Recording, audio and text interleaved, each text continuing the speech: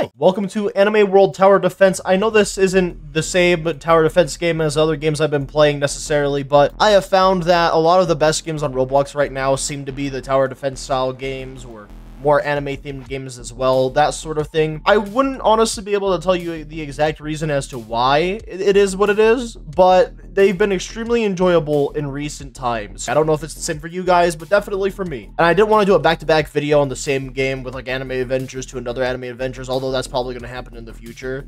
But in this case, I wanted it to be a little bit different, so this one is of course Anime World. And ooh, wait, Archer and wait, I need to get dupes of power, so I need to pull on this real quick. Hold up. Yoink. Okay, I need, like, what, one more power? Hold on, I'll explain everything here in a moment. I need more, though. Oh, please.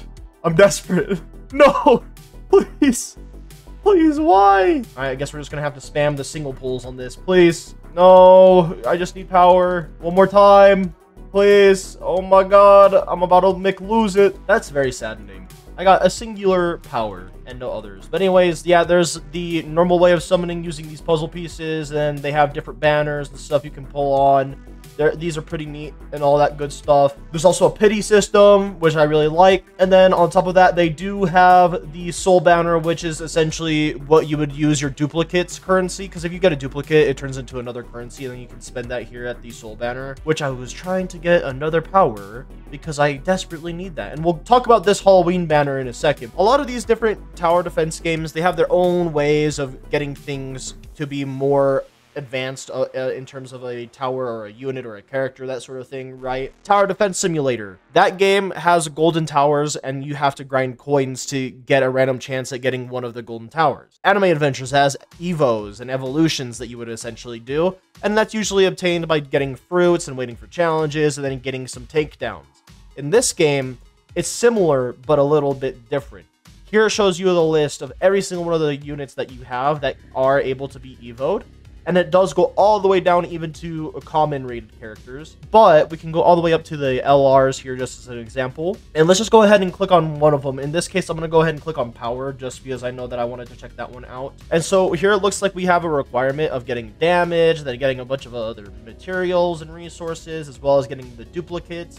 Because the more duplicates you get, the more likely you're going to be able to evo. I mean, we even have Denji, which they did so dirty by naming him Dennis, which is hilarious though. But we also have Denji in the game. I want to evo power because it seems like it would be a really solid unit if I can evo her. But I need to get one more dupe, so I guess I gotta keep doing that. But nonetheless, we're gonna go ahead and do my daily missions today. That's my goal of this video, is to do my daily quests, because they recently added a pass to the game. It's a battle pass like any other game, and I know how some of you like or dislike battle passes. Me personally, I don't really mind them, if I'm going to be 100% honest. And also, it doesn't seem too terrible to get through the battle pass either. It just looks like the entire point of getting through it would just to be doing the quests necessary, and you would get everything. And on top of that, we're going to be able to do some more pulls, which would be really fun here. So what I'm going to go ahead and do is I'm going to do 2-in-1 by doing this endless wave, orb wave thing, and that should be able to get us up there. The main character that I've been working on that I want to evo really badly is Koji. I'm going off of course, the in-game name. And then on top of that, I also have Sid's sister, also known in this game as Sombra's sister. And there is a Halloween banner with a Halloween event. The event is pretty straightforward and pretty fun, I'd say. But the cool thing is that they have their own unique original characters that they make sometimes. I don't know if Blood Queen is a unique original character made by the devs of the game, but nonetheless, it is a really cool character. But I know that we have Alucard, and then we also have Shadow Collector, and I'm really excited to get those, to be honest. And I mean, there's a bunch of different skins from this event, as well as some units. It's a really fun type of an event, in my opinion. I just like it. I like what they're doing here. I think it's pretty neat. But that we're not focused on that today for this video. And of course, this is actually right after the update that happened recently. Oh, there's even a SR++. So an SR was able to evo, and then you can evo it again. That's cool. All right, I like that. It was just confusing me because today is not the 1st of October. It's actually the 5th of November, but that, that messed me up. Okay, and then what we're going to do is we're going to place Sombra's sister up here to help me deal with the early waves. We're going to auto skip, ready up, and then we're going to be on 2x speed for a little bit here. And here we can see the type of modifier they have above their head, their type of element they are, which is, of course, is yellow. So I'm not going to worry about it right now. I'm going to go ahead and keep it on 3x speed. until we have errors I have to worry about, and then I'm going to place my Gilgamesh, since Gilgamesh can immediately deal with errors. We're also going to use the ability automatically there to have that all set. I also think I have the effects turned off because I just turned them off a while ago, I think. It's hard for me to remember, and it's a little hard for me to talk and play this game at the same time, if I'm honest. It's been a little while since I last made a video, which I'm sorry for. Okay, I'm trying my best here, man. I really am. Okay, now I think this is errors. Yeah. Okay, so now we'll just go ahead and Gilga it up. I kind of want to Gilga it up, like, right here. All right, now we go back to upgrading Oshi here, because I really need to get Oshi up so that way I can deal even more damage. But the goal really is just 15 waves, which I know I can get to. But at the same time, this is good for getting damage and farming damage, so we're going to also try to do that by using my Kojis for that. All right, time to place down all my Kojis, and they're getting an attack buff from this Oshi as well, which is super nice. This is only a 3-placement tower, so I'm a little bit sad about that because it could genuinely be producing even more damage for me, but it isn't. But what I do like about this game is I love the aspects of different grinds of this game, and it's honestly, it might not be the most polished game out there, but I can tell that the devs put in a lot of hard work and effort into this game, so I can definitely respect that, and it feels good to play, so I really don't have any complaints. I mean, I do have some, but my complaints are realistically just from the clunkiness that exists in this game. And what I mean by the clunkiness that exists is this game doesn't always keep the party together if you click play again, if you have an entire group of people you're playing with. And that is, of course, extremely bothersome if you're trying to do long grinding sessions of events and certain things like that. So hopefully the devs can figure out what the problem is with that and then get that fixed, because it is a pain. Like, genuinely a pain. Especially with the Halloween event and all, like, you want to be able to farm the Halloween stuff, but you can't at the same time because of how that stuff is going. Yeah, it's a mess. Okay, so now I've maxed out the unit placements of Koji and Gilga. So now what I'm going to go ahead and do is place Dio, so that way Dio can time stop, and then I have more time to work on getting some extra damage. I think I'm going to place him a little bit closer here, so that way the Gilgas can have a little bit of time to work. Okay, so now we max out this Dio, we do the time stop, auto ability that. Let me upgrade, please. Okay, well, now I have to wait for the entire loop to go through, and then I can Zawordo. Okay, I gotta turn off your auto ability then, since I messed up my time stop. Okay, there we go. Now I have the abilities correct, which is awesome. So if we take a look at my first Koji that I placed, already at 100 million roughly, and then once we get past like this 40 wave mark, the enemy's HP is gonna skyrocket. Okay, I kind of want to put these Sombra sisters like literally right next to Power, since they are line AoEs. I'm not a big fan of line AoEs, but they are better than Cone in my opinion. Okay, so now my Dios are starting to come into play with their time stop ability. My Gilgameshes, they should all be maxed out at this point. If not, then I messed up a little, but it looks like they are maxed out all the way. I placed down everything I needed to place, so at this point we just keep going until we essentially lose. My Kojis are probably skyrocketing in their damage now. Yep, here we go. 1 billion for you. Almost a billion for that one. 2 billion for you. So yeah, the damage is definitely getting there. And I didn't even activate my Koji's ability. It's fine, though. We did what we wanted to do. And now we should be able to head back to the lobby. And some of our quests should be done. Okay, so now I do see that we have some quests done. It looks like that didn't count as an endless stage, which makes me pretty sad. That's okay, because at least we got one of the dailies done there. I might have completed some other quests. Looks like we got an extra done, which is always nice to see. There's a lot of different things that you can get for evoing characters, but that requires me to evo certain rarer characters. But at least we have a singular 10 pull that we can do, which we're definitely going to use on trying to get another Saber, so that way I can evo Saber at some point. Or I can go for Power, and I think Power is on the Demonic Hunt banner. I think what I'll do is I'll wait till I hit LR, and then maybe I'll pull and see if I get Saber for my guaranteed one, but we'll just go ahead and see if this one gets me another power. So you're gonna give me an ultra rare, but you had to give me Denji? Like, I get it, thanks, but also, why? This game definitely has its own clunkiness here and there. Like, for example, it says I have 138 souls, and when I go into here, it says I have 5,000, so there's things like that that definitely do appear in the game and do bug me. All in all, majority of the game is honestly a really fun, solid game, and we even have this pass that, of course, I'm working towards. Most of these things seem pretty alright. I'll be honest, the gold isn't all that appealing, but things like the Miracle Shard to limit break your units is nice. puzzle pieces are nice, reroll tokens are very good too. But the main reason why I got this is because of the units that we get from the top part, the skin, and then the skins that we get from the bottom part, which the bottom one costs Robux. And there's a good amount of miracle shards in here. I mean, they even have a Huta skin from Genshin Impact for this spooky para character, which is funny. I wonder if whenever you get closer to the end here, if you start to get a lot more miracle. I guess not, but there is a zombie pledge and a zombie pledge witch. That's pretty neat. All in all, there's a lot of things to do in this game, and I really do enjoy the game quite a bit. Of course, I pretty much have everything that I could get in terms of game passes. All the LRs I have are pretty insane, since I have quite literally almost all of them. At least the non-limited ones, I have almost all of them, if not all of them. I think I'm still missing like 1 or 2. But I pretty much at this point can confidently say that I have quite a lot. I also managed to get a secret from just pulling. This is, of course, Rias Gremory from High School DxD. In this game, she is referred to as Crimson Waifu, and I have a skin on her.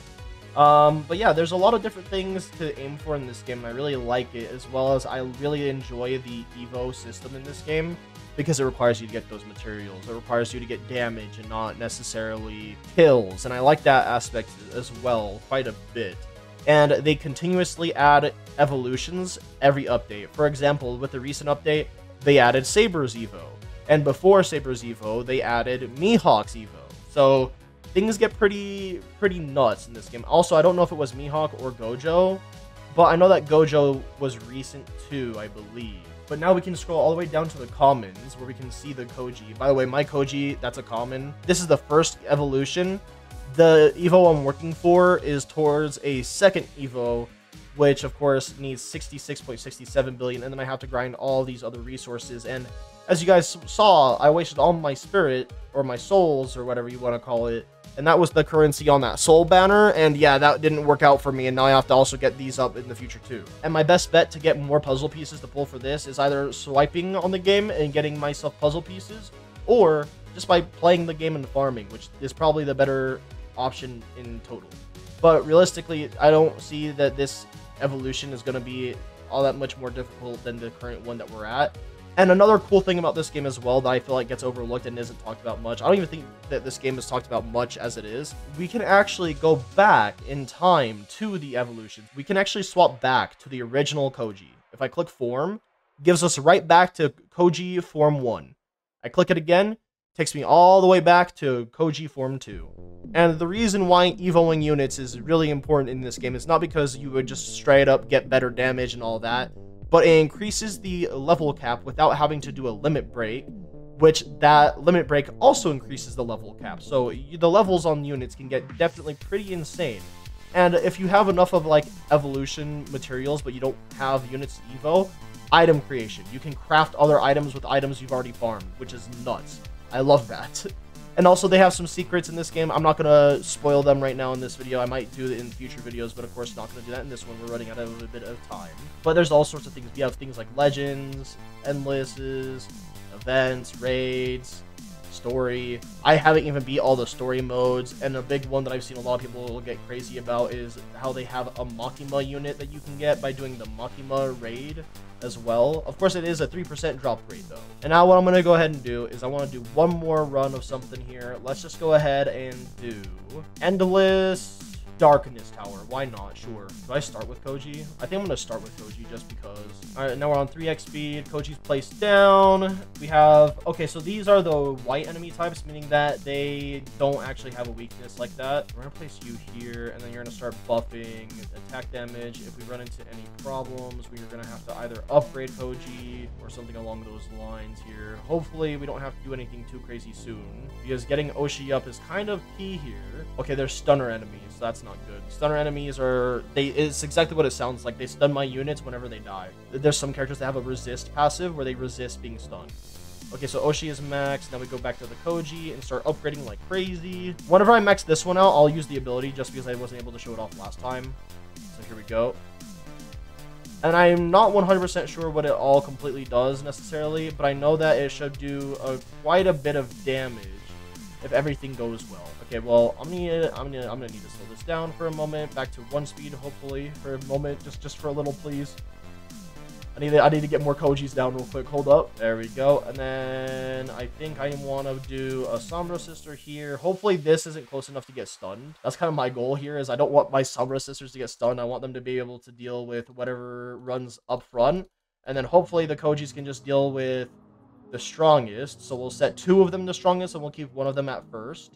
And then we go back up in speed. Okay, so I placed all those. All my Kojis are placed as well.